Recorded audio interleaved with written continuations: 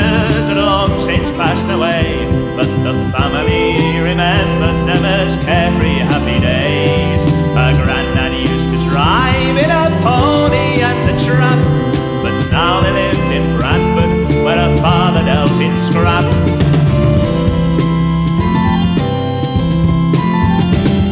I can't really tell you how we passed away our time. We mostly spent evenings drinking Tetley's ale and wine.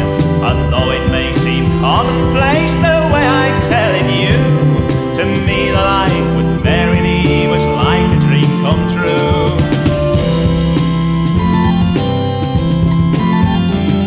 I courted this young gypsy girl through autumn into spring, and I thought the time had come for me to offer her my ring. But I never plucked my courage up, for I began to see that Mary Lee grew restless with the budding of the trees. It was on a Sunday afternoon I called to take her out. It was Mary's dad, not Mary, who answered to my shout. If it's her that she's seeking, you've a long, long way to go. She joined the bands for Scotland at least 12 hours ago.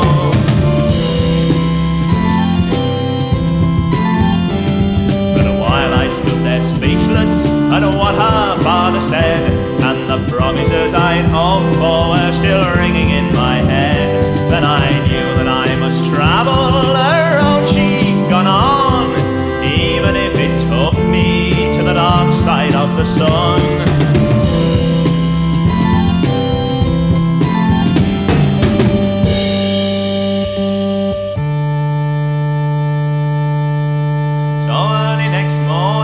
Started for Ilkley. The city was silent and still as a stone. With hope in my heart and fire in my head, I set off to find where the gypsies had gone. I flagged down a car that dropped me at Bolton, the valley before me, the town at my back.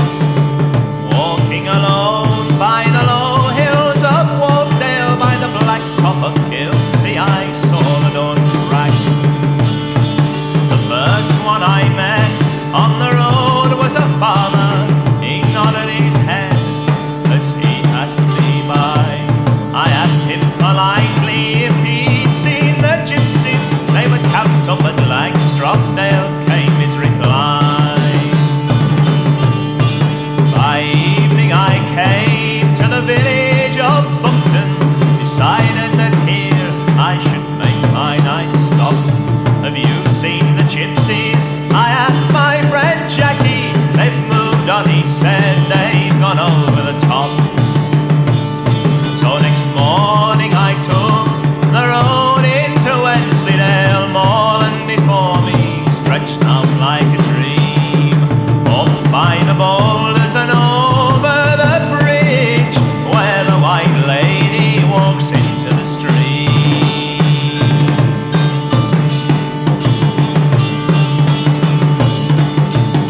I stopped an old man I'd met once before, Kitch Calvert, the maker of Wensleydale cheese. And when I asked Kit if he'd seen the gypsies, the words that he spoke helped to put me at ease. He said the gypsies left early. I watched as they went. They had one among them, fine dark-haired lass. She shouted to me from the back of a wagon. They were making the Kelp by the Buttertubs Pass.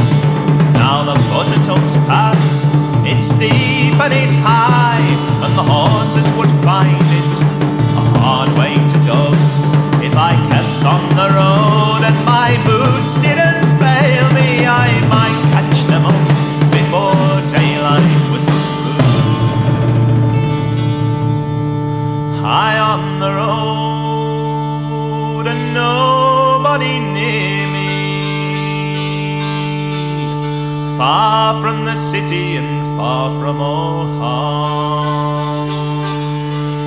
Sheep on the hillside grouse in the heather, the blind windows of a far distant farm.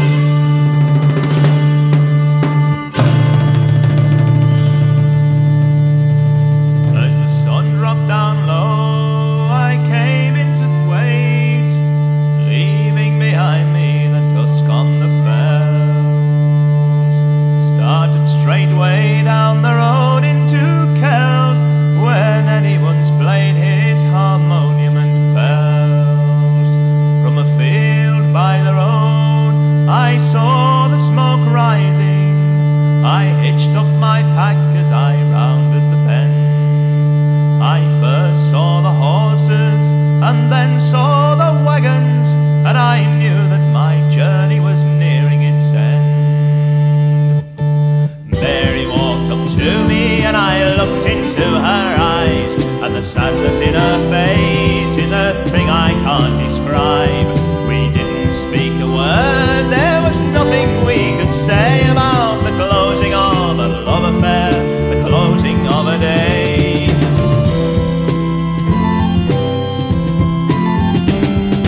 Mary took my hand in hers, I took her hand in mine. Just one more night together before we had our time. We couldn't sleep inside the madness